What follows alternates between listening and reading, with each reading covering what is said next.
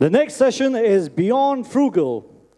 Is India finally ready to move up value chain? Ladies and gentlemen, this session is in partnership with GE Healthcare. Please join me in welcoming our esteemed group of panelists, Mr. Amitabh Kant, CEO, Niti, Aayog. He'll be joining us shortly. Dr. Rajiv B. Lall, founder, managing director, and CEO, IDFC Bank. Mr. Milan Rao, president and CEO, GE Healthcare India and South Asia. And as our esteemed moderator, we have Mr. Omkar Goswami, founder and chairman, CERG Advisory Private Limited. Over to you, sir. Thank you very much. You're very impressive. Unfortunately, Amitabh has not been able to come in yet. A presentation to him. He may come. Hopefully he will come because he'll have lots to say. But if he doesn't, we'll pretend he's there and continue with it. So the theme is going beyond frugal. And really the question is, in 2006, does India have the wherewithal, or can it have the wherewithal in the very near future for it to do the production, that is the manufacturing part of it, as well as offer services which are not simple plain vanilla stuff, but more complicated, requires greater skills, much greater technological input, and goes up the value chain in a way in which you not only produce services and manufactures which are up the value chain, but you produce it in a manner which consumers, irrespective of where they come from, consider it attractive and affordable. So are we going beyond frugal? Have we already started going beyond frugal, both in manufacturing and services? And I want to open that up later to, and what does this mean in terms of employment? Because at the end of the day, we all talk about what it does to business, what it does to the profits of a company, what it does to consumers, but we don't talk much about what it does to employment. It seems to have disappeared from our lexicon, employment, and I do want to talk about that. Right now, a good idea, we have two different people. Milan is in looking at medical and healthcare for GE, and it's a huge business for GE. Go to any hospital, and God help you if you have to have a scan or an MRI, 9 times out of 10, you'll be lying down under a GE machine. And we have Rajiv, who has moved from being a foremost lender to infrastructure and do term loans to becoming one of the 2 new banks on the block along with Bandhan Bank. He is the managing director and CEO of IDFC Bank. So let me start with, and it's very interesting because Milan is going to talk about what are the possibilities in manufacturing, and Rajiv on what are the possibilities in financial sector services of going beyond the bread and butter stuff and offering things up the value chain. So Milan, if you could speak for 5 minutes, and then Rajiv, and then we'll open up a conversation. So I think, thanks Omkar, and good morning to all of you. Often, the entire discussion in such a forum typically tends to start with a campaign which is called Make in India. And while it is very topical, I think there is a lot of work which has been done around Make in India and around how you can create an infrastructure and an end-to-end value chain around making in India. And I think that's very, very important. And often the discussion on Make in India typically tends to come around to, what are you manufacturing, right? Whereas the true question that we often look at, and certainly from being a multinational who's been invested in India for over 100 years, what is it that we do to create the capability to manufacture in the country as well as for manufacturing outside of the country? So I'm going to present three different thoughts to you, which is part of the value chain of Make in India. The first one is that whenever you envisage a product, whenever you envisage creating something which is relevant to the market, in our case, to healthcare, to medical equipment, you often have to put in a lot of time and effort in trying to diagnose what is it that you wish to create, how is it going to be positioned in the market, and how are the trends going on globally which impact that. And therefore, the focus on R&D has to be tremendous. Before we get into any sort of manufacturing capability, so supposing, let's take the example of a revolution CT that we've created for India, CT scanner. The work which is done behind the CT scanner, which got launched about 9 months ago, started 4.5 years ago in 2011. We got together a team of so the idea was that CT scans are very, very expensive. How do we make sure that there is a CT scanner which is available en masse, which can be put into nursing homes, smaller hospitals across the country, and the huge impact of trauma, and a host of other things which can be identified using a CT scanner. So we got together a team of about 100 doctors. We worked together on what all are the things that they really need behind a CT scan, which will take into account 90% of the work which is done for scanning. And how can we make sure that those things are easily delivered to customers who are far away? Now, what all does this involve? This involves looking at the demographic profile of what is actually required by the patients who are coming in, by looking at the actual work of what does a CT scanner do in various hospitals around the country.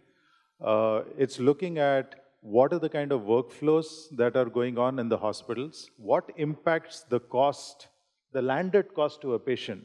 So our cost is only one cost, which is creating a cost of the scanner, but how does the landing cost get impacted? And therefore, all the research has to be done around that. There has to be research done around clinical applications. So the doctors involved for the last, maybe 3 years or 4 years in development have to give inputs behind all of that. And then once you take all of those inputs, you've got to create it into a design which is optimal. This entire process, which often gets, overlooked or negated, is actually the fundamentals building block of really what manufacturing has to be. So that's important. The second one is, once you've got the design created, you start looking at, do we have the capability to source this equipment? Because oftentimes the assumption is that, you set up a manufacturing capability and you can produce anything that you want. The reality, in fact, is contrary. It's exactly the opposite.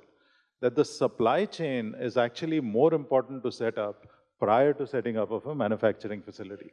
So how do you make sure that the right supply chain, which is required, it may be for casting, forging, electrical, electronic components, software development, et cetera, all of those have to be put together, and then you are able to create a platform for the manufacturer. And then the third part comes in of putting in the line, which is plant and equipment and machinery. So the important thing is, how do we look at the concept of Make in India from the perspective of all these three things, which are the building blocks of first creating Make in India. And lastly, I would say is, do you have the people who are skilled at operating the plants and operating the machines at the end customer level? Because oftentimes, a lot of people create products which are not used to their optimal requirement in a hospital kind of scenario. So I think that's the first thing, is that manufacturing is not about the actual act of manufacturing, but it's about creation of an ecosystem which will support the manufacturing, and often that is a very long-term process. The second point I wanted to make was, in conjunction with the topic now, is that it's important, while it is important, we are in a global economy today, while it is important for us to create for India, and a lot of the problems in India are problems which are there for emerging markets across the world. So there is access, there is infrastructure, there is affordability.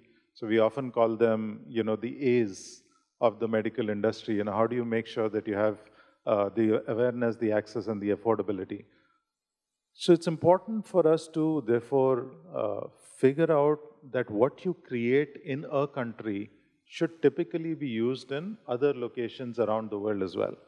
And I would like to, therefore, put forth an argument that let us, while it is very important to support things which are important, extremely important to the country, those very things are replicable across the world, and we need to be at a level and a standard which is right for our products to be sent to different locations in the world. If I'm creating a CT scanner or I'm creating a PET, which is only going to be used in India, ultimately the scale does not work out for us to only create something for India. So I would strongly recommend that whenever we look at manufacturing, even frugal manufacturing, and our affordable care portfolio is pretty much around frugal manufacturing, it has to be competitive at a level of quality, and it's got to have a scale that makes us competitive across the world. Because we're not doing something which is for the next 1, 2, or 3 years. We're creating capabilities for the next 10, 20 years and beyond. And therefore, we have to be competitive in a global scenario. So I'd say those two major directional points. Thanks. It's very useful. I'll come back to some of it later.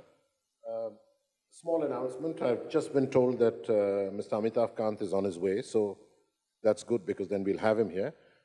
So Rajiv, just take us through your ideas of going up the value chain, and going up the value chain by being cleverly frugal, but offering a larger suite of services in the financial sector.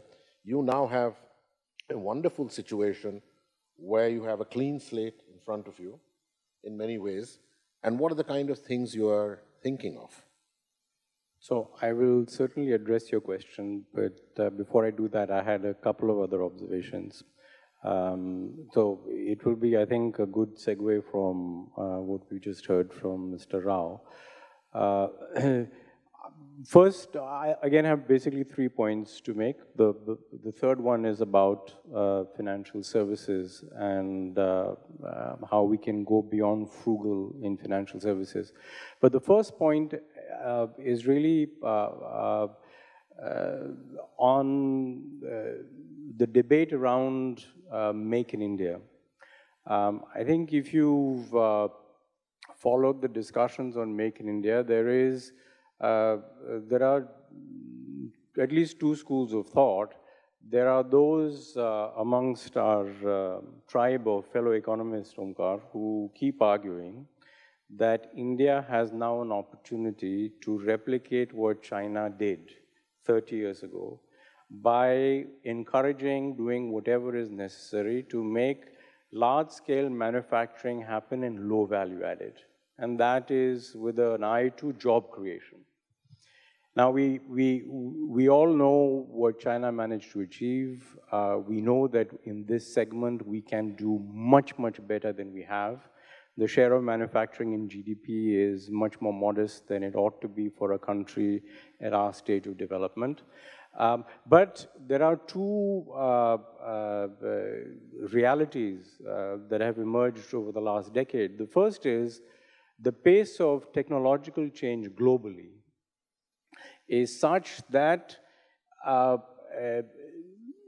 we will not be able to replicate the employment intensity that China was able to achieve, even if we were to follow that policy of encouraging low value-added manufacturing. Because even in the lowest value-added manufacturing segments of industry, technology is replacing people at an astonishing pace.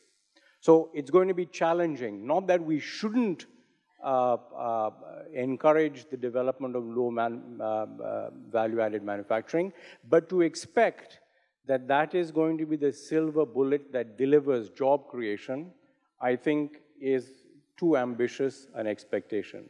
So that's the first point. Second point I wanted to make is that actually, for a variety of reasons, the sweet spot in manufacturing for India, in terms of its competitive positioning internationally, is actually knowledge-intensive manufacturing. So if you look at engineering, you look at companies that are involved in auto components and so on, it's actually our ability to embed ourselves in global supply chains in industries that require a level of engineering and intellectual sophistication, embodied intellectual sophistication, where we have been extremely successful. Life sciences is another example, actually, of precisely that. And that's for historical reasons. I mean, we have managed to underinvest in infrastructure, where our labor laws are what they are, and therefore, it's hard for us to compete with Bangladesh in low-end garment manufacture, but we actually do very well in auto components. Equally as important as job creation is export revenues. And it is vital for us strategically to remain embodied in global supply chains, and therefore it is extremely important not to discourage, in fact to encourage our ability to actually participate in higher value added manufacturing.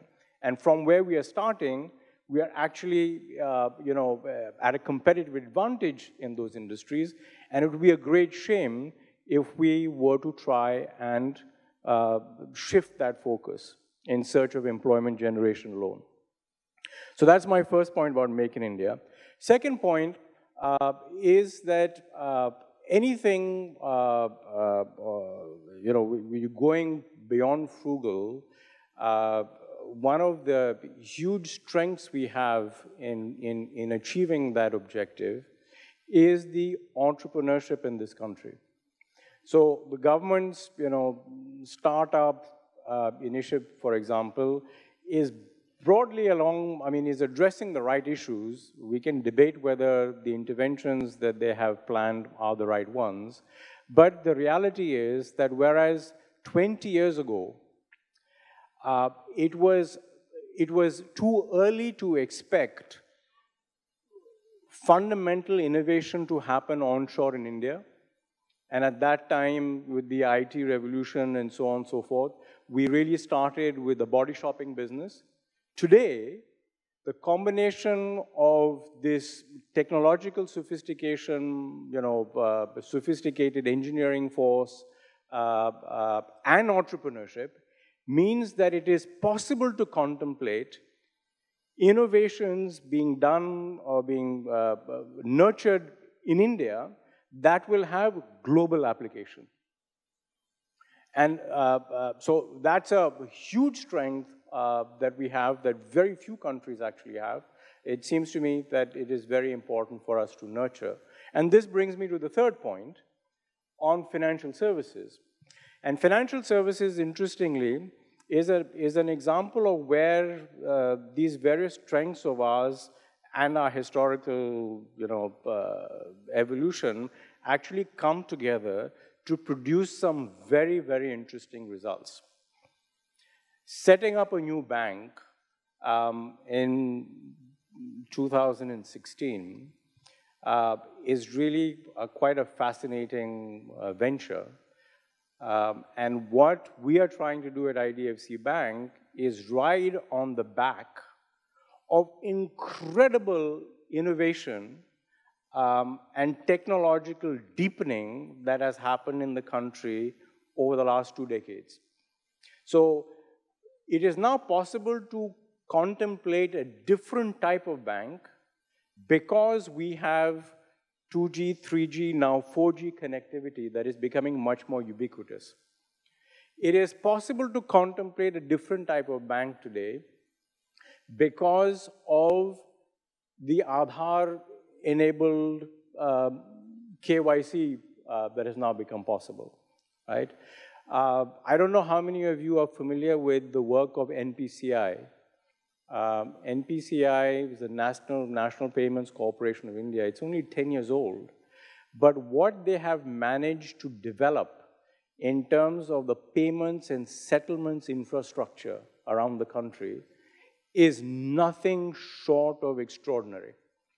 So we are now moving, and they just announced a new initiative a week ago. It's UPI. It's really interoperability The concept is that because of technological innovation, it will now be possible for India to leapfrog in how payments are made and money is transferred person to person. We are moving rapidly to a mobile-first financial services system. We are going to make branches irrelevant faster than any other country in the world. So my point is that in financial services, over the next 5 years, thanks to technological innovation and belatedly regulatory change and evolution, it is actually possible to contemplate an architecture of service delivery that would be revolutionary in its scale compared to anywhere else in the world. And if we can create that ecosystem in India, we have a lot that we can offer to the rest of the world. Thanks, Rajiv. I just want to share a few examples. And I wish there were many more such as that. And some of them are examples of companies that I know very, very closely. So let me start with an example of pharmaceuticals. And since October 2000, I've been a member of the board and of the audit committee and other committees of Dr. Reddy's laboratories. In October 2000, when I joined the board, the company made its first major, not entry, but a huge burst into America by getting the license to sell. At a license expiry period, there was a period of 180 days where the innovator and the next guy could deal with the market before everyone came in, to sell fluoxetine. And it did huge amounts of revenue for Dr. Reddy's. Fast forward today, and you are seeing Dr. Reddy's, you're seeing Cipla, you're seeing Sun, and you're seeing, definitely these three. And now Sun is also, Ranbaxy is a part of Sun, and a few others who are the major suppliers of top-class generics. And we are not talking of low-level generics. Low-level generics are no longer supplied by these companies. We are talking of very complex generics which are being supplied for therapeutic areas which were not hitherto ever met by Indian pharmaceutical industries to the exacting standards of US FDA. But it's not just that. It's not just dealing with small molecule, complex small molecule generics. Today, we are supplying biologics. We are supplying not just Dr. Reddy's, but several others. Today, India is a large supplier in countries which allow for biologics, is a large supplier of anti-cancer drugs, which have much greater efficacy and can be sold at a price significantly lower than the original guy. So it makes for better care across the world and at more affordable prices. The auto component business has been talked about. Because we grew the automotive business in India, we have developed huge amounts of technological skills in auto components. The third area where I think there is enormous capability is actually in IT, not just in the work that large IT companies such as Wipro, TCS, or Infosys do, but in terms of using the power of IT to productize and give services where you get a share of the income because you're developing a service for consumers at a far, far, far better way and in a far better delivery. And we have enormous amounts of young talent, and I have a very simple rule about this. The only guys who can do this have to have long hair, have to be scruffy, and have to occasionally forget to have a bath, and they're fine. They're just brilliant in doing it. If you wear a tie and go into such a place, you are a no-no. You'll probably, you know, bankrupt the company, right? So there are three that immediately come to mind. However, hi, Amitabh. Come sit. Thanks for making it. No, not at all, not at all. Well, I've already explained why you were late. Yeah. So these are very clear examples where, if you were to compare even 10 years ago, I was talking of pharmaceuticals, I was talking of IT, but more than body shopping IT, the stuff that is happening in IT services of various kinds. I was talking of auto ancillaries, where we have actually gone into a different level of quality. But let me raise two questions, and then the floor is there for Amitabh, which is this. Question number one is logistics. To the extent that we want to be high up on the value chain in manufacturing products, whether they are end products or, even more importantly, whether they are in the middle of the value chain, very high-end products which customers all over the world demand, we need to have outstanding logistics. How many of you have seen the Shanghai port? Have any of you seen the Shanghai port, the port of Shanghai? Yeah. So if you just see the 4 major ports on the Chinese eastern seaboard, or the port in Singapore, yeah, and see the amount of TEUs that are handled every day, the speed of turnaround of cargo containers, how quickly they berth, how quickly they load, how quickly they unload, and the entire logistic chain that goes in to make this thing work.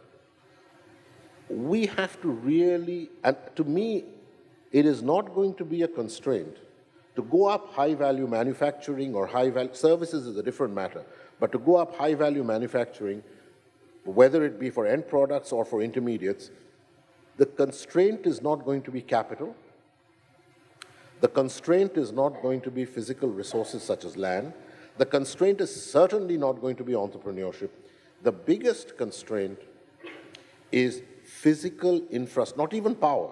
The biggest constraint is the physical infrastructure of transportation to ports, airports, and from ports and airports. This, whether it be by rail, whether it be by road, the idea of creating a multi-modal transport business where you can always have just-in-time delivery and both of your output and of your input, which, while possible for auto ancillaries around in India now, we are still very far removed from that. So that's the first point, that if there is a constraint, the constraint lies in the state of highways, the constraint lies in our railway systems, the constraint lies in the speed at which things come out and go into ports. The second is an issue which Rajiv talked about, which I think we need to think. Because at the end of the day, we are talking of a country called India. Every year, 1.2 crore people, 12 million young people enter the workforce.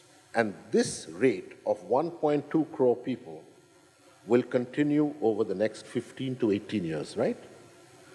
Now, everything that you see today, and all of you are in manufacturing or involved in manufacturing, everything that you see today in manufacturing as well as high value-added services is labor saving. Today, more than ever before, you can get machinery, top-of-the-line machinery for your factory at prices that you couldn't think of earlier, which create a throughput and a productivity which you couldn't dream of before, at, again, an overall cost that you couldn't think of before, and use 1/10, certainly 1/5, even 1/10 of the labor force for that line. So what you are, and obviously if I'm an entrepreneur, the IRR, the internal rate of return on that, is way superior to anything else. So if you were to look across all the industries and selected services, for instance, in IT services, everybody is talking of non-linearity. What does non-linearity mean?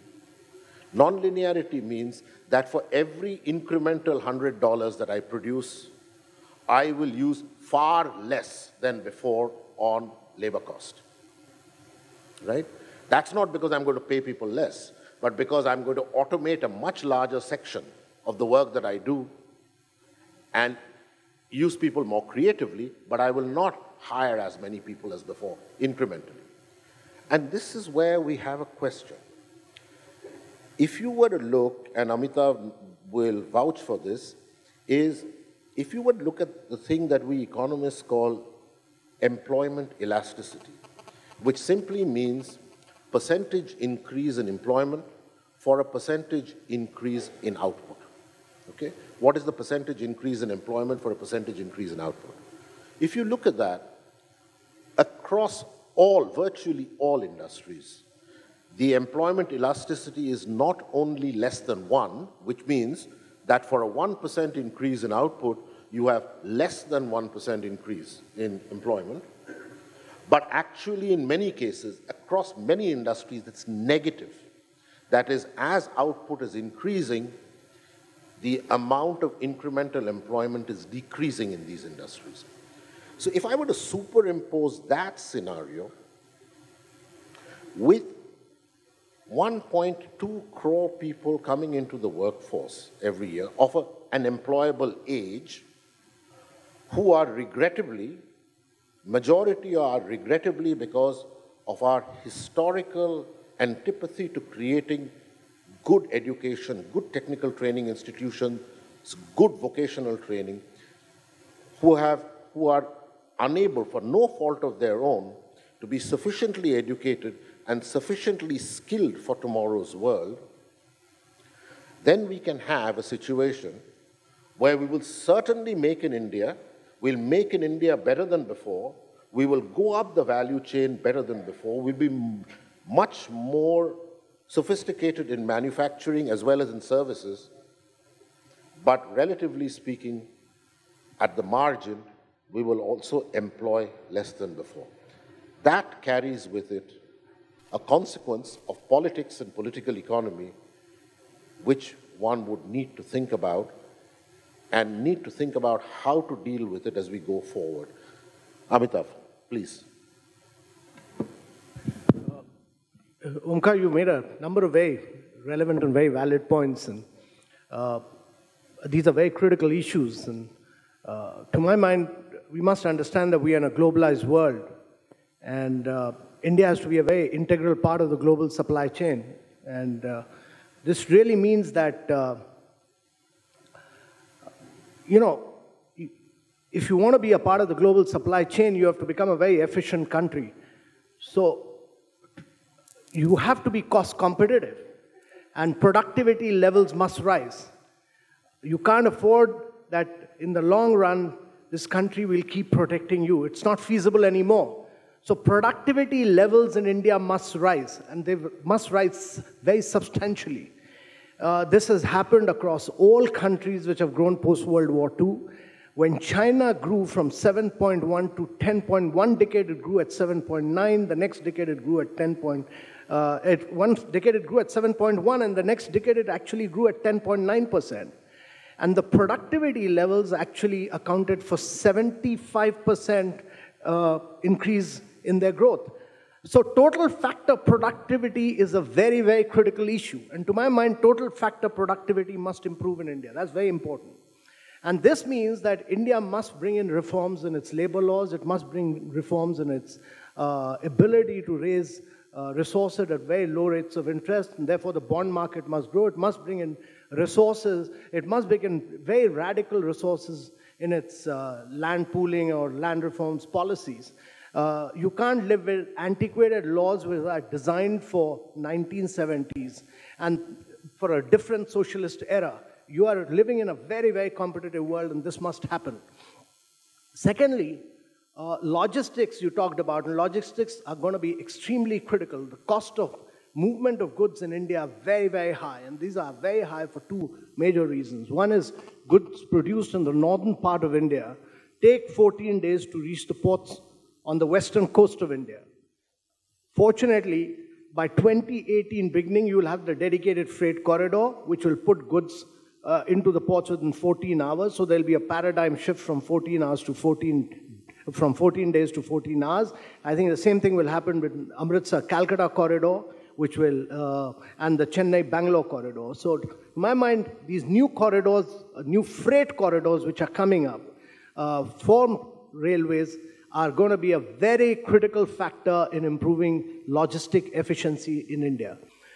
The basic problem in India has been that we've not thought big, we've not thought large in terms of big multimodal logistic hubs. Unless you don't have large logistic hubs which enable your goods to be put right into the port, From the production place, your trains move straight into the ports.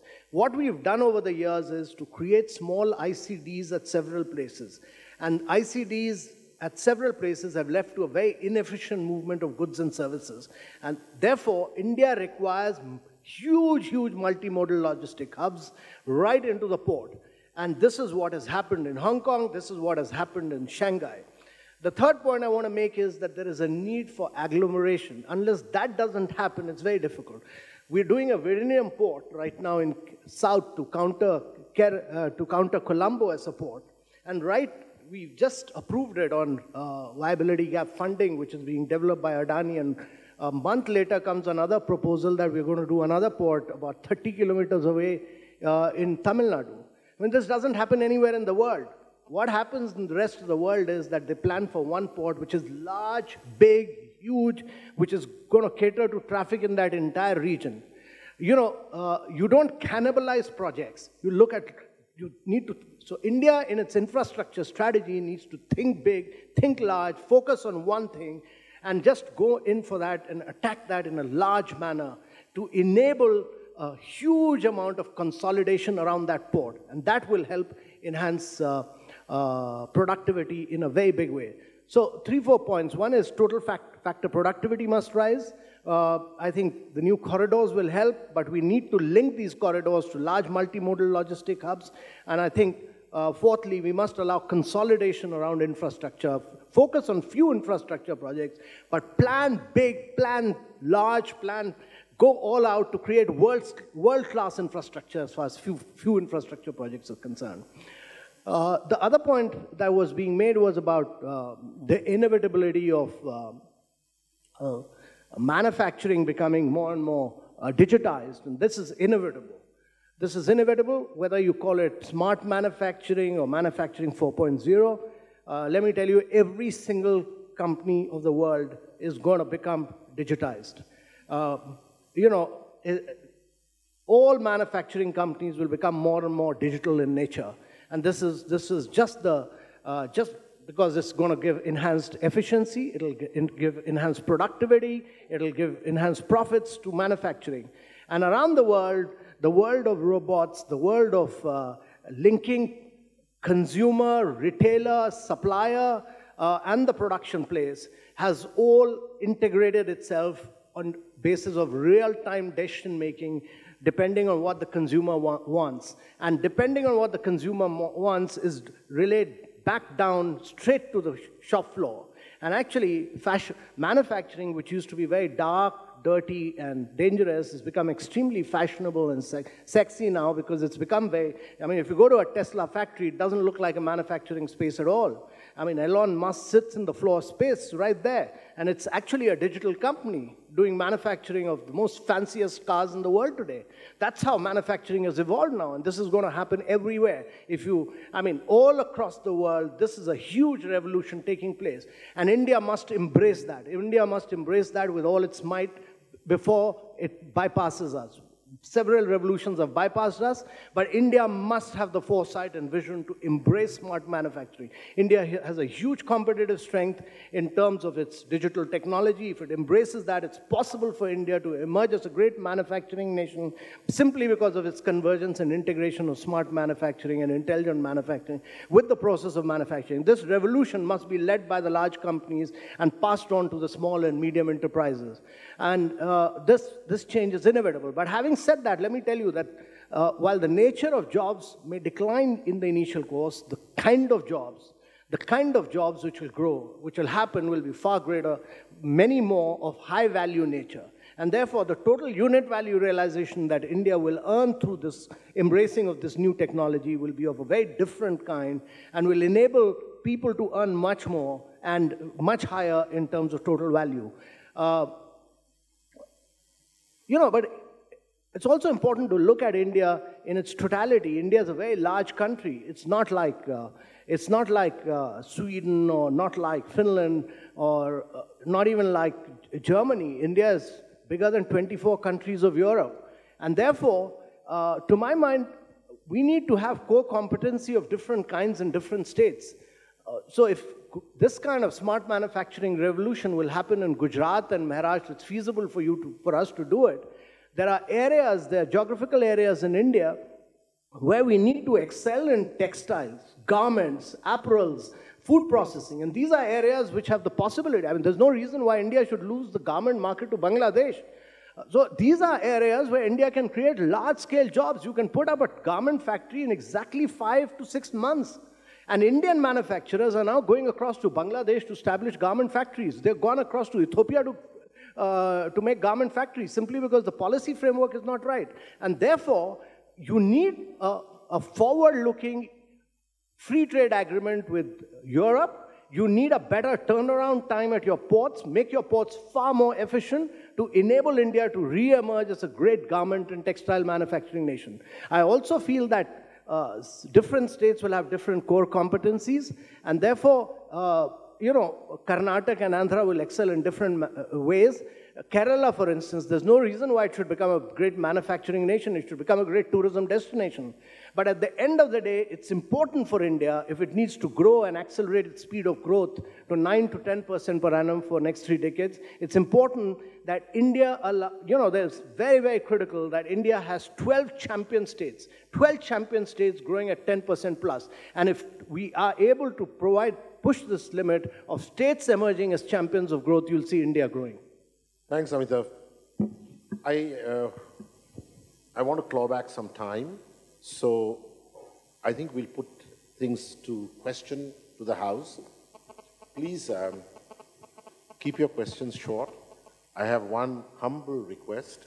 Requests in India are always humble, which is that please make it a question and not a long thesis.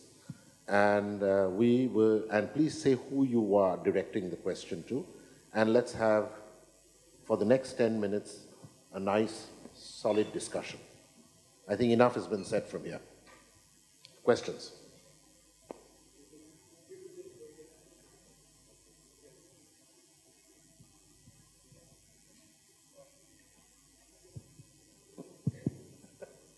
Thank you, sir. You people are great. I think he's doing a great job, and I tell you, I want to share with you, because I have been living in the United States for 45 years. I think I'm very proud of the Indian anyhow, but this thing is a great thing what you're doing, and I think we can manufacture everything. And I think now the time has come, which I feel in my mind, and you people are learned people, called the consciousness. How to live consciously, that came from India, which our gurus and, all the learned people, just like when the Arjuna was attacking. Sir, may I ask you what the question is? Question is that I think manufacturing is great. I'd like to share with you that we need to get another subject, if we can share, that we need to teach people in all over the world about consciousness. Yes, I think that's a very good point. And, sir, And I apologize. I will certainly ask Mr. Munjal to have a session on consciousness. It's a very good idea. Thank you. Yes. Yes, the gentleman at the back.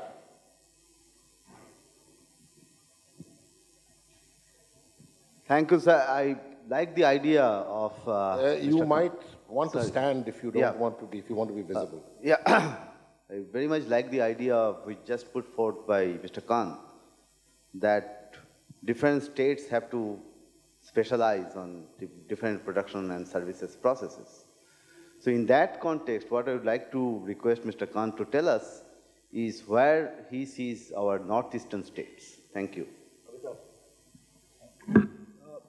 First, I wanted to respond to the gentleman who raised the first question. I want to just say that, actually, there's a very different energy and vibrancy and dynamism as far as the young India is concerned. And I've been very closely working with the startup movement in India. And I mean, it's a totally different India. So a lot of Indians are taking a huge amount of risk.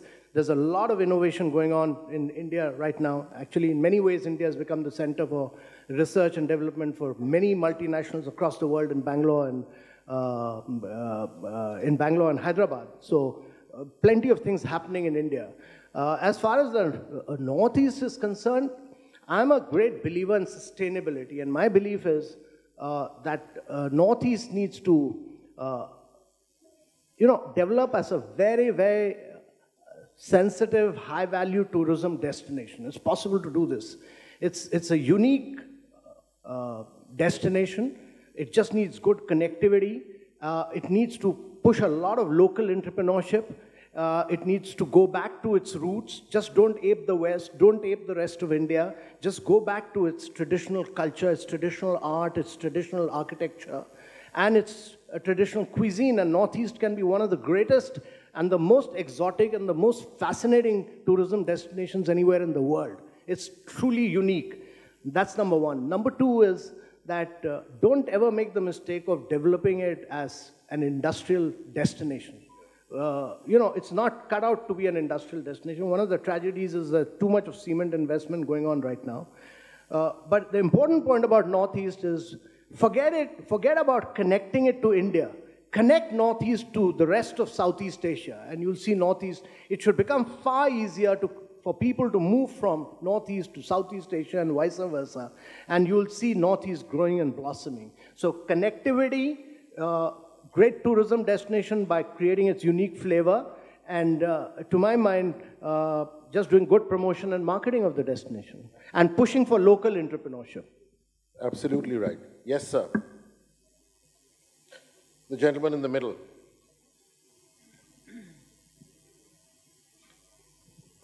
You referred in your address that therapy for cancer is getting available to the world at par economical price. But nevertheless, can we have few organizations work together in research on oncology in order to see that, yes, we fight cancer together rather than individually in one pharmaceutical company? Well, there are two ways of working together.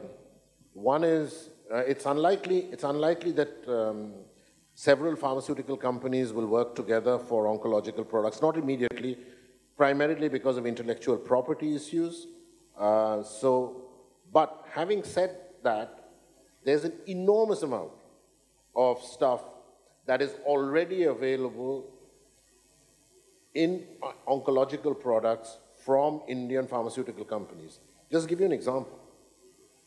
If you are if you're going through chemotherapy, then almost always between two chemotherapy sessions, you need something to bring your strength back on and to prevent other infections, and it's called pegfilgrastim. Okay? Up to 7 years ago, pegfilgrastim could only be used by the super rich because it had to be imported. And you needed, 3 days after your chemotherapy, you needed for 4 consecutive days an injection of which is one file for 4 days in order to bring your immunities back. And only the rich could use filgrastim. Today, there are 3 companies that produce world-class spec filgrastim, which they not only sell in India, but they sell in many other parts of the world. Now, as far as working together to do oncological research, I think some of it is already happening, not so much in the pharmaceutical space, but in figuring out how to do delivery. And the most important thing is delivery. I mean, just to give you an example. I don't know if you read yesterday's newspaper. And this is exactly the kind of thing Indians can do. It so happened that it so happened that one person on the team was Indian, and it happened to be in the Nanyang University in Singapore. Okay? And it's really fascinating.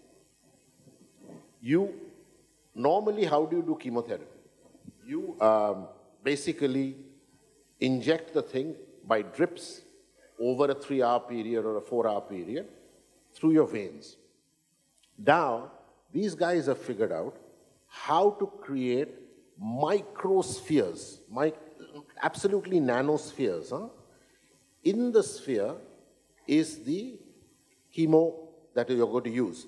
But coated around the sphere are nanoparticles of iron. Very nanoparticles of iron. So you've got a tiny, tiny sphere of iron inside which is the chemo.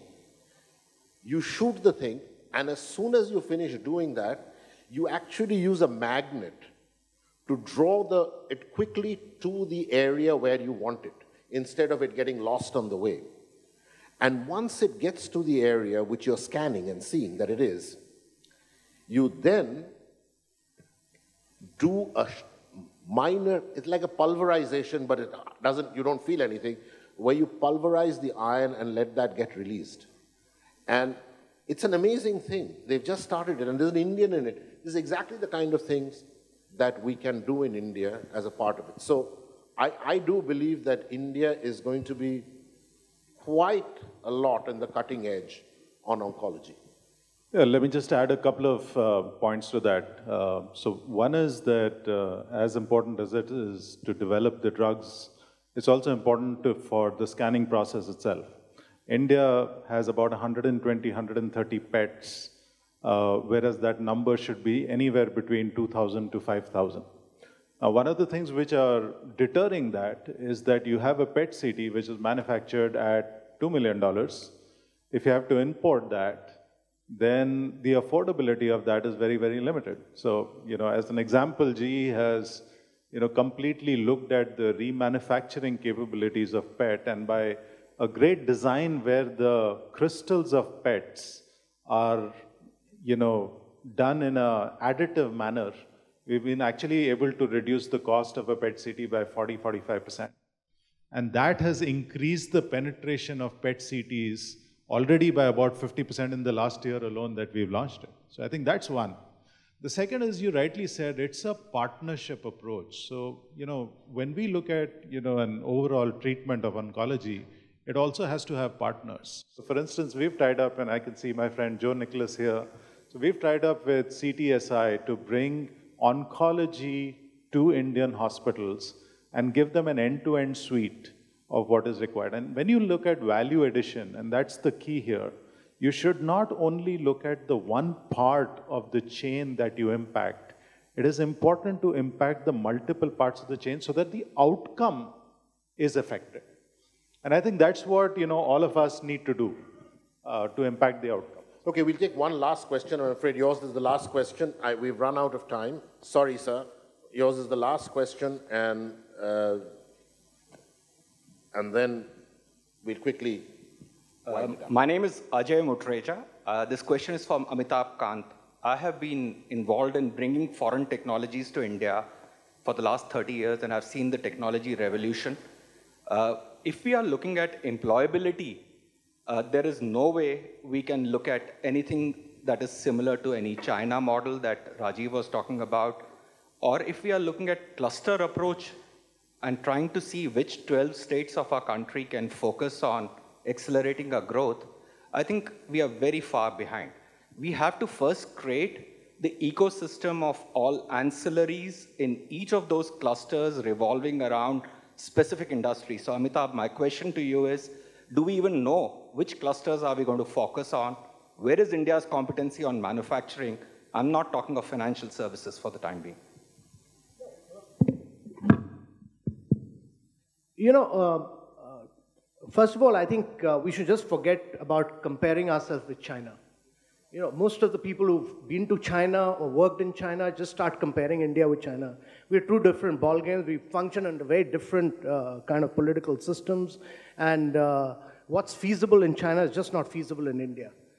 It's very, very important for all of you to understand this. But having said this, let me tell you that it's very few countries of the world are capable of combining technology, innovation, and skill the way India has been able to do. The kind of entrepreneurship which India has is truly top class. I mean, China just doesn't have that kind of top class private entrepreneurship which India has. To my mind, I mean, we demonstrated this again and again, and Mangalyaan is just one example of it. But I mean, why is it that a company like Renault, in its 118 years history, which has never manufactured a car outside Europe, comes and does a complete innovation, design, manufactures a car for the entire global market called the Renault Kwid from India, and is today exporting 65% of its production from India? There's something unique about it. Why does the jet chopper on which the American president flies, which used to be manufactured in Japan by Mitsubishi, gets relocated to Hyderabad and is being manufactured here in India for all the planes today? There's something unique about it. Why is it that Hyundai came into India looking at the domestic Indian market and is today exporting 68% of its production to 123 countries of the world? There's something different about India there. And why is it that GE manufactures an ECG machine in America for $18,000 US and is able to do it for $2,000 in India here, and is able to do an ECG for $1? There's something unique about it. So India is one of the rare few countries which has the ability to combine technology, innovation, and skill. So don't run down India all the time. And India has demonstrated this in auto components. India has demonstrated this in automobile. India has demonstrated this in a vast range of areas, including pharma. I think it's time to call an end to the session. The general takeaway are these. One, we certainly have it in us to do much better manufacturing, much more sophisticated manufacturing, much more world-class manufacturing, and still do it at a price which makes sense for consumers in this country, and do it subject to significant improvement in our logistics to be a supplier to the world market. The game has started, and there is huge upside in it. Second is there is no lack of skills in this country.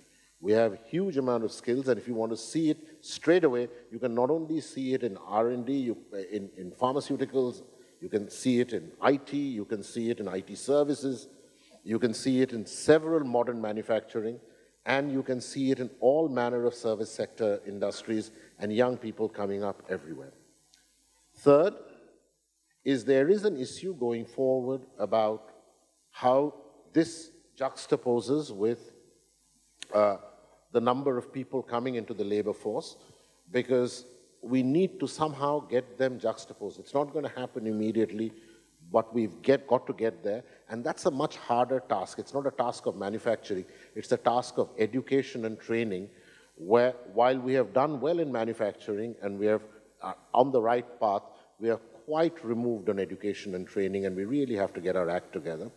All in all,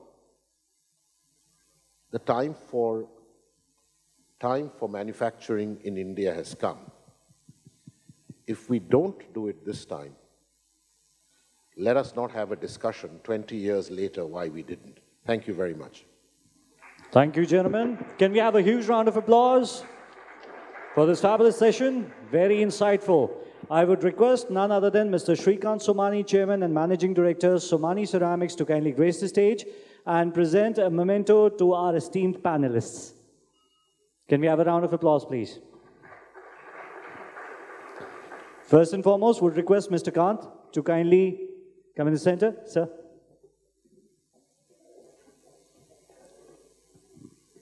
Thank you, sir.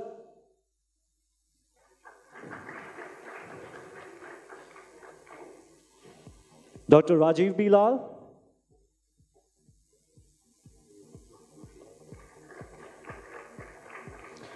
Come on, ladies and gentlemen, we can do better. Let's... Mr. Milan Rao.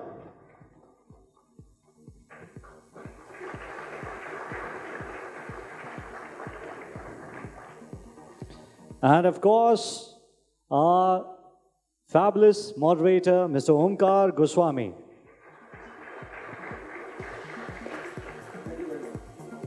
Thank you, sir.